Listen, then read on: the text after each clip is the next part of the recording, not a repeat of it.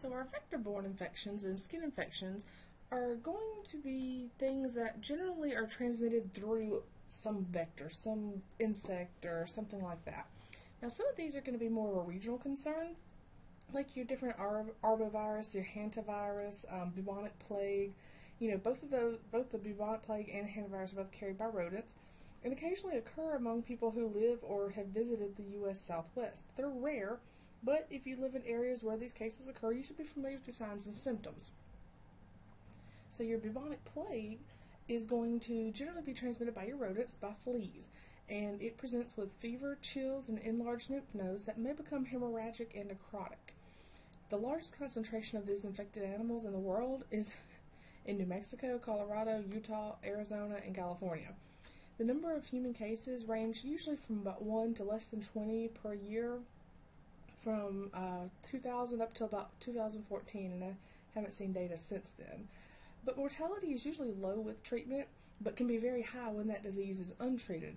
There seems to be more of a stigma associated with it than, mortality in and of itself. Now, some other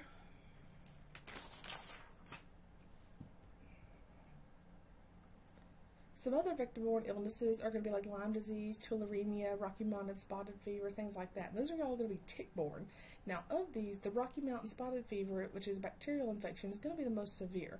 Within about 5 to 10 days after being bitten by an infected tick, most commonly the American dog tick or the Rocky Mountain wood tick, patients are going to develop general signs of symptoms of infectious illness like fever, nausea, vomiting, muscle aches, headache, and these symptoms usually are followed by a rash, abdominal pain, joint pain, and diarrhea.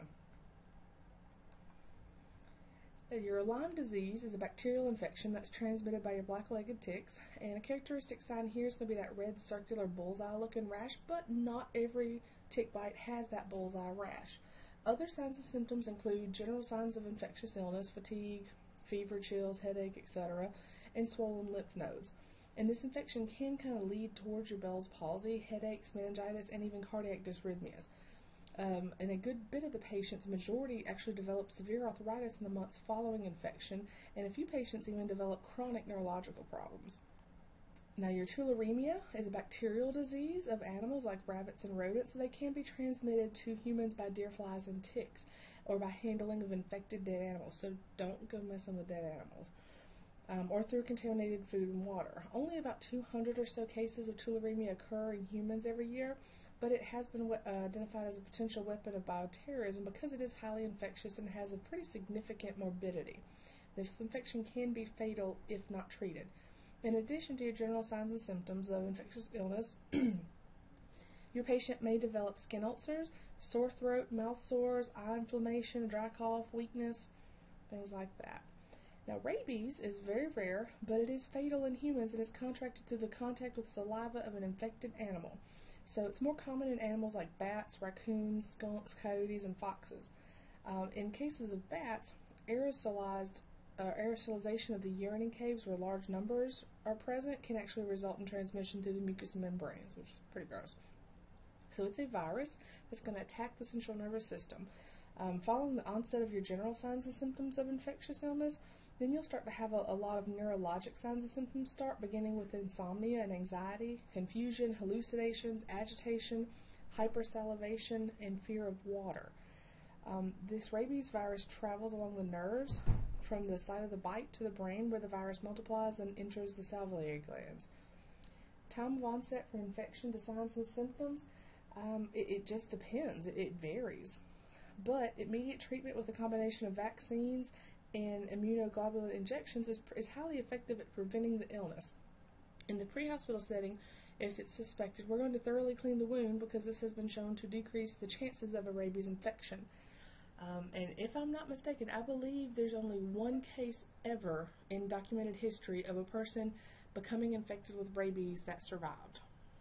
So, very, very high mortality rate. Some of your external parasites and skin infections include scabies, lice, ringworms, and a lot of these are going to present with very intense itching and skin lesions from both the parasite and from the itching itself. So scabies are just a mite that actually burrows under the skin and lays eggs. And you'll see, a lot of times you'll see kind of like a line of these or groupings of these little red spots, and these are where the scabies have burrowed down and laid their eggs. It is transmitted through direct skin-to-skin contact with an infected person, and it's more common under crowded situations or conditions. Scabies can also be transmitted by contact with contaminated linens, clothing, and other items like that. It's treated with a topical lotion or cream that's available by prescription. So just don't touch these people if possible with your bare hands or skin, and make sure that you dispose appropriately of any kind of linens that they may be on your stretcher or something like that. Right? Your lice are going to be tiny little insects, little parasites that infect the body, and they use the hair shafts to deposit their eggs, are called nits.